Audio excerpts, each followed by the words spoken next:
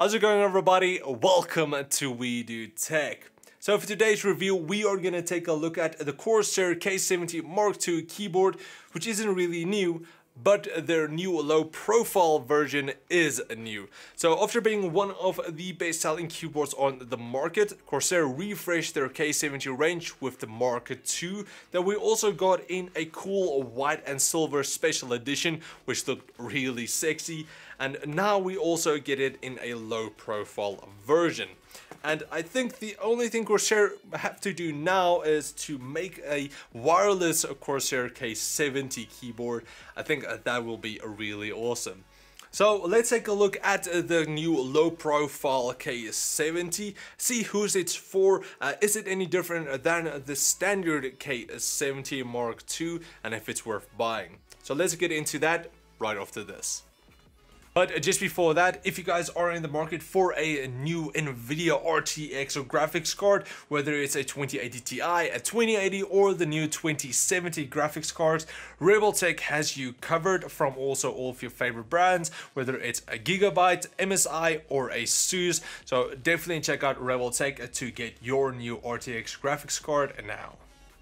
So starting off with the pricing for the new K70 MK2 Slim, it is retailing for around 2,500 Rand on Rebel Tech, either in South Africa, or $170 on Amazon, which does pretty much make it the same price as the standard K70 MK2.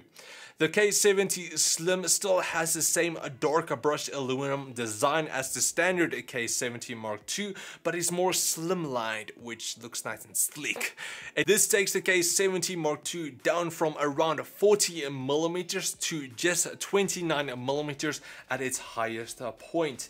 Each key is still RGB backlit along with the Corsair logo at the top, that you can change the colors, the effects, the brightness and sync it with all of your other Corsair RGB products. In the top right corner, you get the media controls with its smooth metal volume wheel for some satisfying smooth slides. On the left side, you get your profile selection switch, 3-level backlight brightness adjustment, and your gaming mode key to disable certain commands that you can also go select in the software. But of course, by using the IQ software, you can also remap any of the keys on the keyboard to whatever you want. Now taking a look behind the keyboard, you get your USB port for your mouse, your headset, and it does also apply enough power for even an external hard drive, which is nice. And then also you do get your included palm rest, which is always handy and makes typing a lot more comfortable, even though it is completely plastic. Taking a look underneath the keyboard, you get your large anti-slip pads, the sideways flip-out keyboard feet, and for the cable, you get a thick braided 1.8 meter dual USB cable.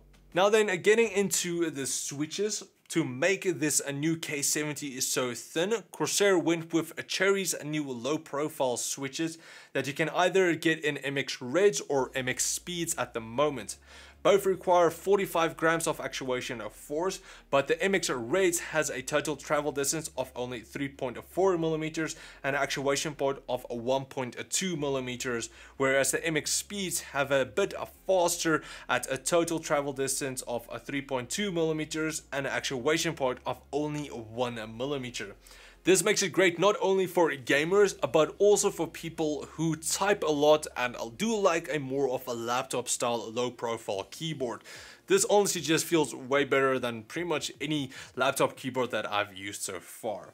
But now, comparing the low profile speed switches to the standard full size, the problem that I mostly had with the full size MX Speeds was that because of the extremely low travel distance and linear response while typing, if you accidentally just nick the side of a different key, it would send a command through and you might not even notice, and that would just mess up your timing completely.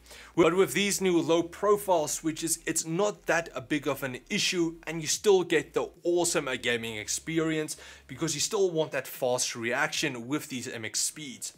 Also, because of the lower profile, they do sound softer than the standard MX Speed switches.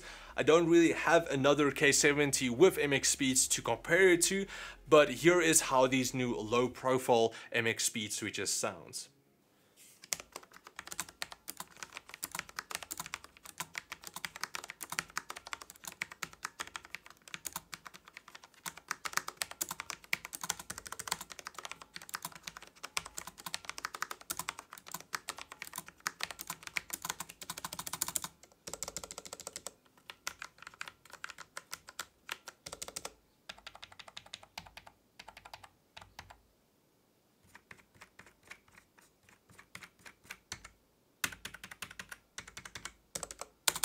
Moving on to the keycaps, these low profile keys are laser engraved ABS plastic with a smooth surface and a slight curve. Except for the spacebar, which has the more steel texture design like most other Corsair keyboards. Also, you do get a few extra ABS keycaps included with the same steel texture, but in a grey. You do also get a keycap puller, which is always handy. Now, the new slimline K70 Mark II probably won't be for everybody, but it does give us consumers just more options to fit our needs, and I have to say Corsair did a spot on job with the new Slim. It still keeps the same great design, features and RGB from the K70, but gives us the option for a softer and even quicker switch. I personally had a blast using the Slim for some of my gaming, where the snappy speed switches did come into play very nicely. But again, also for typing, which these days unfortunately I just do way much more than gaming, they did work excellent. And then because of this, the Slim might be a great option for people who work on laptops most of the times, who do also like the lower profile keys. I know a lot of my friends who work and program and all of that, they do like the low profiles, so that might be a good option for them. And even possibly for streamers who do want a more silent switch. But now that's pretty much it for my review of the new Corsair K70 Mark II Slim or Low Profile Edition. If you guys want to get the K70 for yourself, definitely check out the links in the video description where you can pick it up on Rebeltech if you live in South Africa, or Amazon. Also, if you guys did like this review, please like, share, subscribe and comment like always. And then if you guys want me to review anything else, let me know down in the comments below and I'll try to get my hands on one. But that's pretty much it. Thanks for watching, guys, and I will check all of you next time. Cheers, guys.